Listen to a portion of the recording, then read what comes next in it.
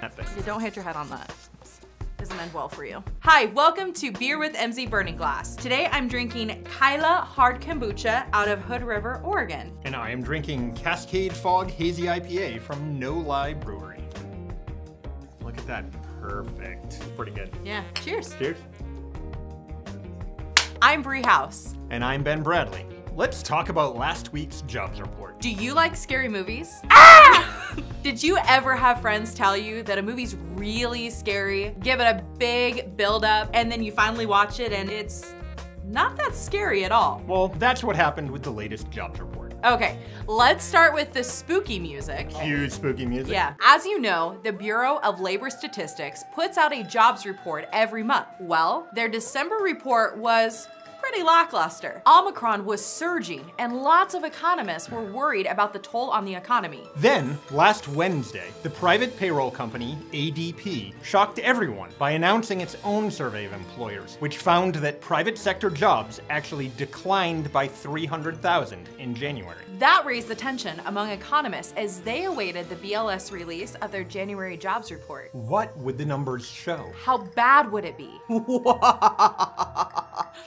Well, last Friday's government jobs report found that non-farm payrolls actually grew by 476,000 in January. See? That wasn't scary at all. The BLS also revised upwards the lackluster numbers from December and November, more than doubling each month's estimated jobs numbers. Omicron did have an impact, and the share of employees who telework because of illness jumped by 15% in January. And 6 million people said that they had been unable to work because their employer closed or lost business because of the pandemic. That's double the number from December.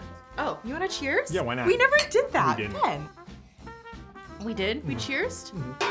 Even so, there was strong job growth in several industries. Accommodation and food service saw the most gains, with 131,000 new jobs. In retail trade, added 61,000.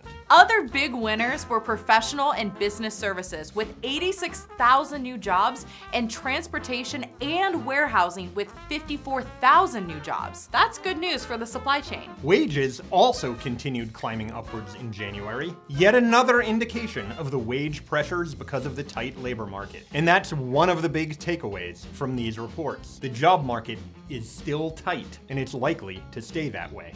Moving on up. I'm sure you want to do that without me singing, but. Probably, but as you know. No, I think we want the singing.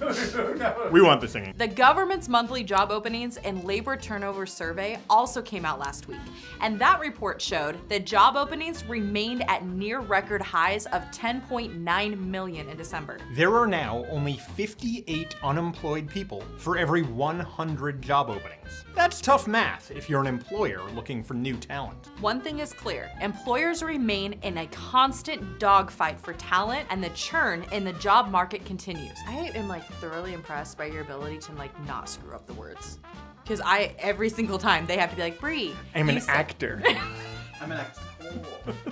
Here at MZ Burning Glass, our detailed labor data and expert analysts help thousands of businesses, colleges, and governments analyze the shifting talent market and develop strategies that guide them for success. Our clients range from small mom-and-pop operations to some of the biggest Fortune 500 companies. If you're struggling to figure out this labor market, let us know how we can help, because creating a people plan shouldn't be all that scary either. For more information and analysis, read our blog here. Thank you for joining us for a Beer with MZ Burning Glass. Cheers! Oh, thanks.